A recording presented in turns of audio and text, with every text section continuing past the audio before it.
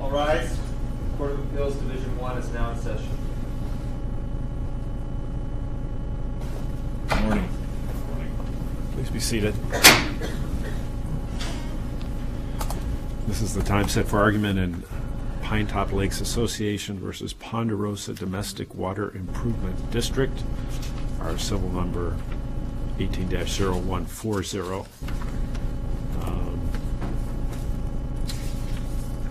Each side will have 20 minutes within which to present their arguments. Appellant may reserve some portion of that for rebuttal. It's up to you to keep track of your time in that regard. We have read the briefs. We've been through the record. We've conferenced the case, so we're pretty familiar with this fairly long-standing legal dispute, parts of it at least. So keep that in mind as you make your arguments here today. We're recording the proceedings, both audio and video, so as you approach the podium, please identify yourself and your clients for us. With that, appellant may proceed.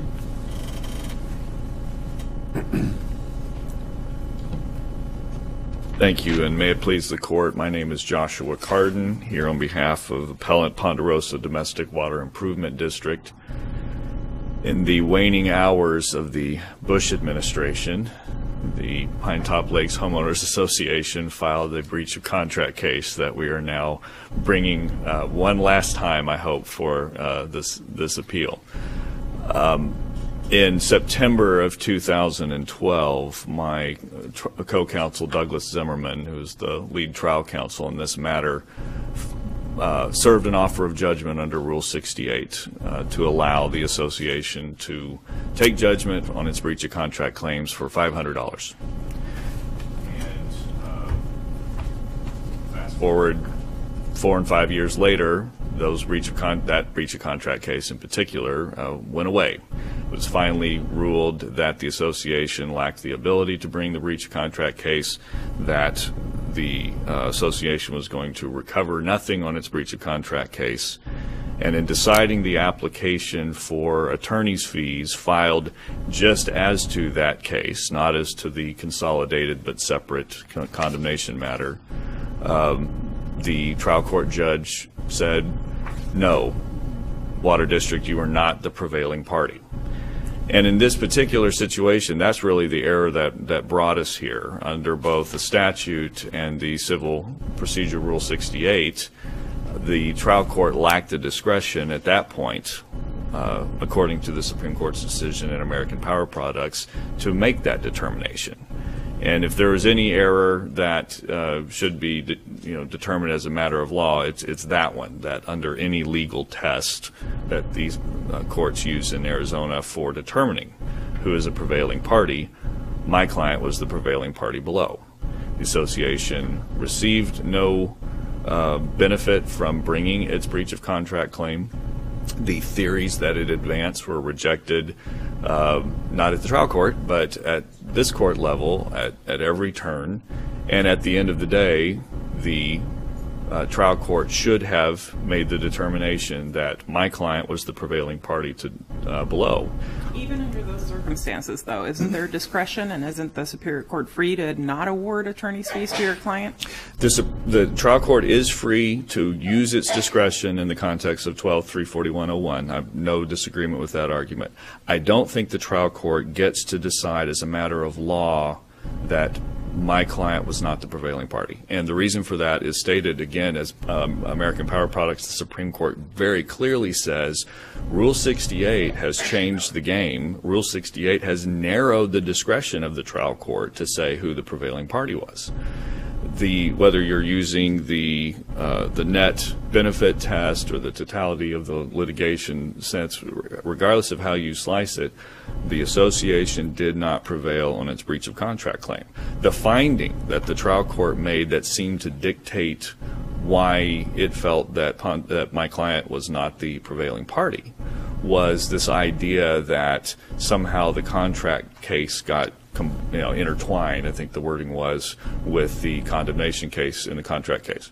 So if there's, let's say, a reversal of that finding and you are the prevailing party as determined by this court, that still doesn't get you to the attorney's fees, at least not directly.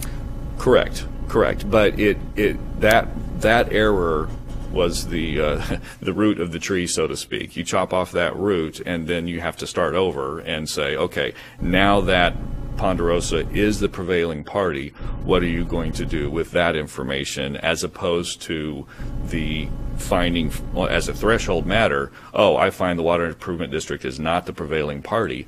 Well, under no circumstances is my client going to get fees with that as the foundation. But to have that be the conclusion, the first stated conclusion, means that everything that follows is essentially tainted, fruit of the poisonous tree, as it were. Is there? Go ahead. So, I'm trying to recall the judge's ruling. It seemed to be rather extensive, reciting the reasons why he thought the actions of the homeowners association were reasonable under the circumstances. Can we infer from that he would use those same reasons to exercise discretion in not awarding fees? I think that'd be a dangerous inference for a lot of reasons. He does not analyze the factors from the statute. He simply, literally, the one fact that he finds, well, I take that back, there's two. The first one is that the two actions got intertwined, which I think is legally incorrect on its face. And then the second factor was this idea that the Water Improvement District's owner had bought the lot surreptitiously, never intending to follow the CCNRs, and even that factor, I think, would be a false inference to draw, because that's not illegal. That's not inappropriate. The water district didn't condemn somebody's house and bulldoze it to put their well there. It bought a vacant lot in order to put its well there. And to say that, well, clearly the judge is not going to award attorney's fees in your client's favor, I think stands the argument on its head, and it's not really a precedent that we would want to see as litigants, to be able to say, well, we can tell ahead of time this judge isn't going to give your client any fees, so we're just going to go ahead and let that legal error stand. In this particular case, we think that the standard that the Supreme Court enunciated in American Power Products is too important to just let set and go by, when the court has said your discretion is now narrowed. You have to look at the Rule 68 offer and judgment. In this particular case, the ruling doesn't even mention it. But is that the same? Is it the same to say we are inferring what the court would do on remand? That's the same in your estimation than to say, even though Ponderosa was the prevailing party, there were sufficient findings that support no award of attorney's fees. I mean, is that the same? I don't think it's quite the same, but again, the only three things the court says about its analysis after saying Ponderosa is not the prevailing party is cases got intertwined. I've looked at the factors, and in my discretion, I deny under 12-34101, and the water district owner bought the lot, apparently never intending to comply with the CCRs. That's it from the ruling, as I recall, in terms of he goes into saying this is a unique contract case, or this is a blown out of all proportion. I'm struggling with the exact words, forgive me, Judge Cruz, but it's something to the effect of this is hardly a simple contract case. And the only reasons it's not a simple contract case is because the association kept doing strange things to make it not a simple contract case. But the factors the judge referred to are the factors that a court should look at in determining whether to exercise its discretion as to award fees. Agreed. And that's the difficulty. So in bringing this case to this court, we're looking at, yes, this is an abuse of discretion standard when deciding how much fees to award, how to go about it, and all those things, except you don't get to start with the false conclusion that says, oh, by the way, you, Water District, were not the prevailing party, when every ruling ultimately went in the association, in the Water District's favor. I can see that argument if the court had stopped with that, as you say, that false premise. Right. To go on and analyze the applicability of awarding fees under that case, associated indemnity court, cuts against your argument. It does, but only in the sense that the discretion is to be exercised within the framework of Rule 68 and 12341.01. Both the rule and the statute deal with what are you're supposed to consider prior settlement offers in deciding who the prevailing party is.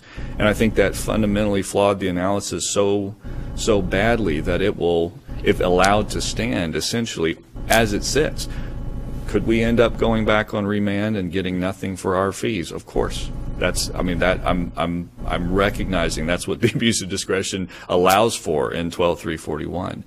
But to let the legal error stand is going to serve as a huge deterrent to people who are defending against non-meritorious claims and who are doing so because we're doing this very narrow thing over here. We're condemning one section of the CC&Rs to allow water, and we're doing that against the very few lot owners who haven't consented to put a water well there. This is not a paper mill. This is something that's going to supply water to the neighborhood, and to allow that legal error to stand is going to frustrate the entire purpose of Rule 68 and 12341.01.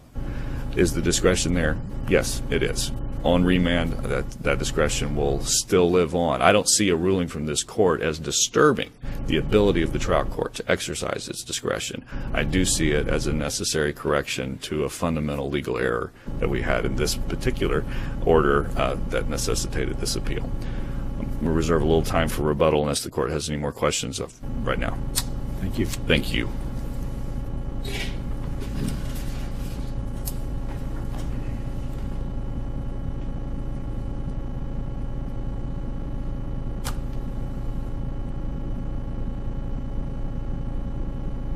May it please the court, Sterling Solomon on behalf of PINETOP Lakes Association today.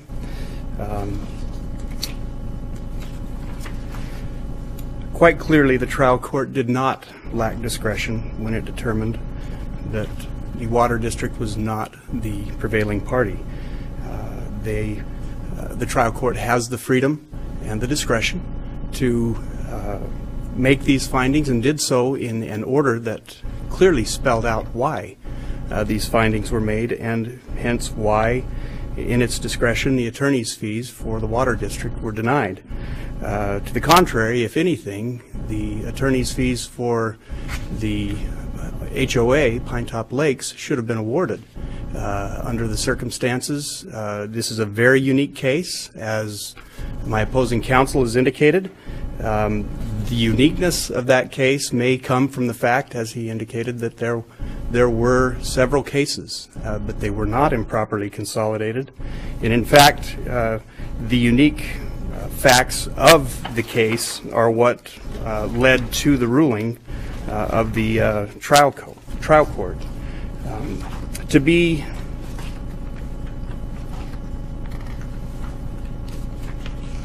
very clear,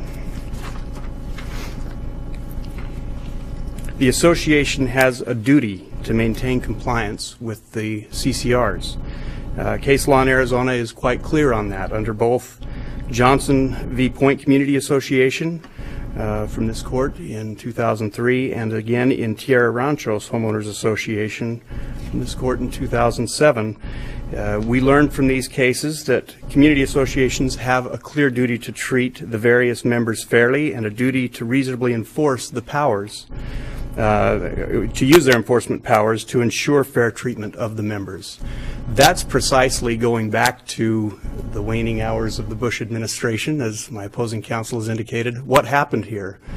The water district simply purchased a lot 27 in the association, and actually asked for a variance from the association to be able to put a well on that lot, and that variance was denied. Nonetheless, they went ahead and built a well, drilled and built a well on that lot, and proceeded. And the Homeowners Association was left with no choice but to enforce its CC&Rs by filing a breach of contract. claim. That breach of contract claim is what prompted then the Water District to go through the proper statutory remedies that it has available in condemning, using the theory of eminent domain to put a well on that lot. It took years, as the court record indicates, and as the court has indicated today, and we don't need to go into the long battle that ensued there, but to make it very clear, the association had no choice. It was between a rock and a hard place, so to speak. The members had a right to seek enforcement of the CC&Rs had the association not filed the breach of contract claim, and the association had no choice then but to file that breach of contract claim. In moving forward with the litigation, the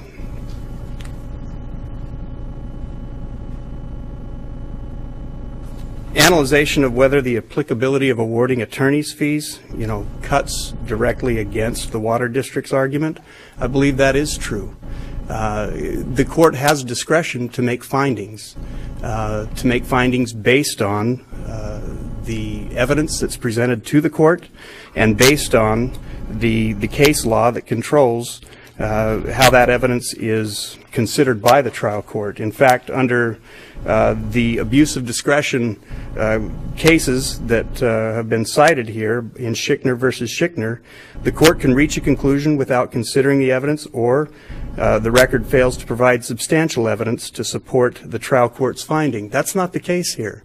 There was substantial evidence, and the trial court included that substantial evidence in its order.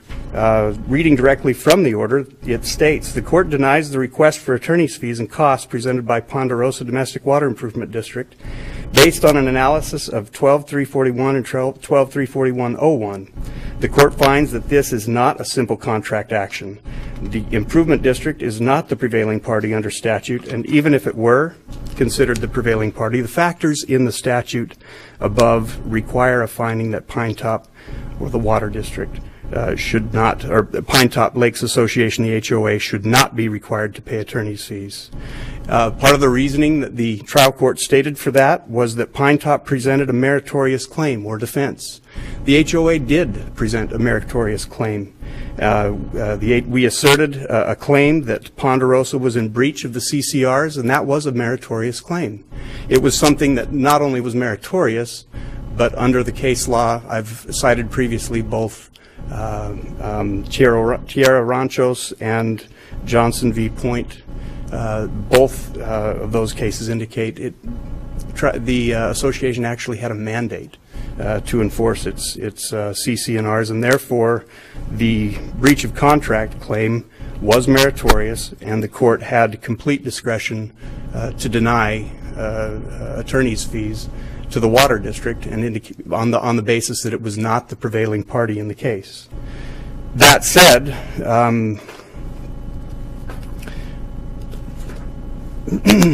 because a finding was made in the case that the Water District was exempt, this was not a declaration of a victor in the breach of contract case. This was a declaration of a victor in the condemnation case, which was, like I say, combined or consolidated with the breach of contract case, but that can be broken apart from, and should be broken apart from, the condemnation case, because in at least the analysis of whether or not the Water District was the prevailing party.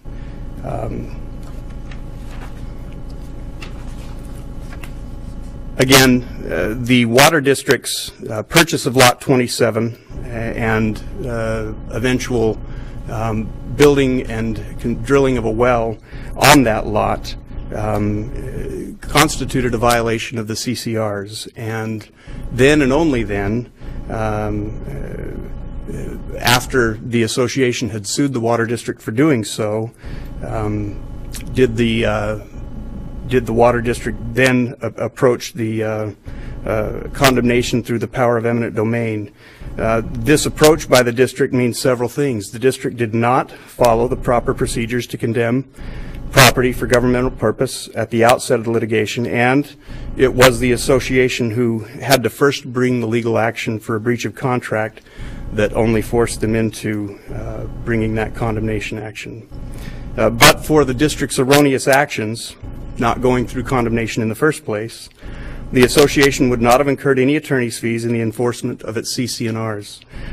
The clear mandate of the actual declaration reads, should it become necessary at any time that anyone authorized by the declaration to enforce the same employ counsel to enforce any of the provisions, conditions, restrictions, or covenants herein contained, all costs incurred in the enforcement of such covenants, conditions, or restrictions herein contained, including but not limited to a reasonable fee for counsel, shall be paid by the owner of a lot or lots who through their breach make it necessary for the association to enforce such covenants, conditions, or restrictions herein contained.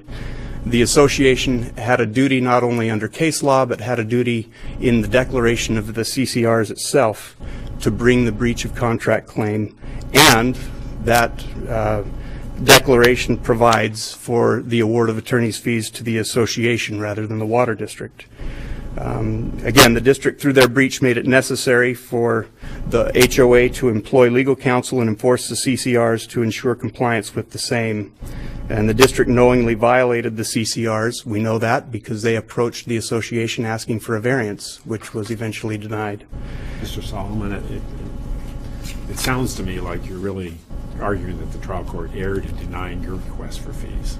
It did, Your Honor. You didn't appeal for that. We did, Your Honor, and that's part of what we're here for today as far as the appeal that the water district has requested. Your Honor, that is something that the trial court had absolute discretion to deny, and we believe that this court has the discretion to remand and direct for an award of attorney's fees to the association.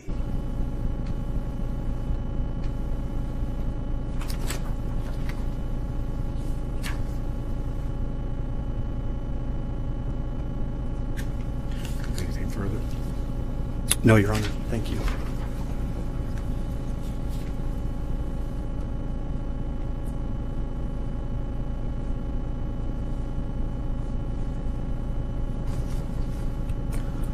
Just a couple of things on rebuttal, Your Honor.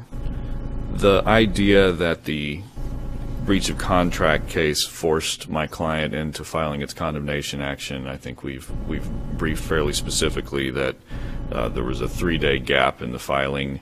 The association's breach of contract complaint has several exhibits referencing their knowledge of the condemnation proceedings underway. The only thing that hadn't happened yet was the filing of the lawsuit. It is not the filing of the breach of contract case that we are arguing should entitle us to being prevailing parties and entitled to fees and all those things. At the point in time in which this court said in 2010, yes, Ponderosa does not have to comply with those restrictions in order to drill a test well, in order to go through its condemnation proceedings, the association should have stopped trying to sue for breach of contract. At that point, that should have been the end of it.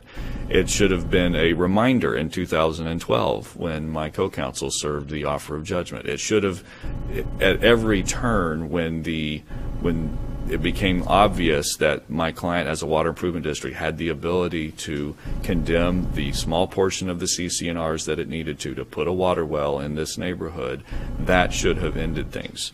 So in the judge's specific findings, when he says the PINETOP presented a meritorious claim, they didn't produce a frivolous claim necessarily when they filed their breach of contract claim, but they litigated it for 9 more years before it got to the point where the trial court said no more and the attorney's fees are not going to be awarded. It was the excessive litigation in this particular case. In regard to settlement, the judge below said the parties seem to be speaking a foreign language to each other. No. We served a Rule 68 offer of judgment in 2012, and either the judge didn't like the fact that we did that or something, but even the analysis of the factors don't reveal that the judge properly exercised his discretion. In the record, in the reporter's record from the hearing on this, we've cited, I've included in the appendix, page 53 and page 71 from the reporter's record, where the judge says out loud, and Mr. Solomon even agreed, that my client prevailed in the breach of contract case, and that the offer of judgment was, quote, relevant. That's in the from the actual attorney's fees hearing. And so to go from that to get the order that doesn't mention the offer of judgment and does not find my client as the prevailing party, again, we believe warrants reversal. It may be an academic thing, but at this, here we are at the appeals court. This is the place where those academic things have to get resolved to provide guidance for all of us litigators out there trying to apply the rules properly, trying to follow the procedural rules, trying to use the tools that the courts and the legislature have put in place for us to incentivize people to resolve disputes. That's what the Supreme Court talked about in American Power Products. That's what the factors are for. Is the discretion vanish? No, it does not vanish. But we would respectfully ask that this court reverse the findings of the trial court as to the prevailing party status, and to give due consideration to the factors in light of the requirements of 12-341-01 and Rule 68. Here's part of the problem that I see when you look at our standard of review of abuse of discretion. We're looking at whether there's any reasonable basis to uphold that order. Any reasonable basis. Can we really say that there is no reasonable basis at all under which a zero award was justified? I'm not even asking quite for that, Judge Cruz. It's not that there was any reasonable basis to justify no award. This court has to retain some degree of review power for it to even be an abuse of discretion standard. If it's not, it's just it's a never disturbed ruling. And so what do we look at? And in our standard review section, we look at, did the court make an error of law in reaching a discretionary conclusion? As soon as that happened, that is an abuse of discretion. That is exactly what happened. There was no discretion for the trial court because of what the Supreme Court recognized was the narrowing of the discretion through Rule 68. You cannot look at the procedural record, the Rule 68 offer, and the various tests for determining who the prevailing party was, and come to that conclusion. So you don't. My sense of the court's order was it was making findings in the alternative. In other words, let's assume for a second that your argument's right. The judge made a mistake in declaring that your client was not the prevailing party. The court then says, essentially, but in the alternative, if in fact you were the prevailing party, and we look at this issue then under the statute and the factors and associated indemnity, I exercise my discretion in not awarding fees, and here's why. Why is that not sufficient? Because it's advisory at that point, at some level. That's like the emergency backup argument to say, well, I mean, he actually says, even if Ponderosa were found to be the prevailing party. You're right, he does word it in the alternative. So that is a cursory look at the factors. They're not accurate in the way that they're stated. Once again, it's got to be more than PINETOP presented a meritorious claim or defense.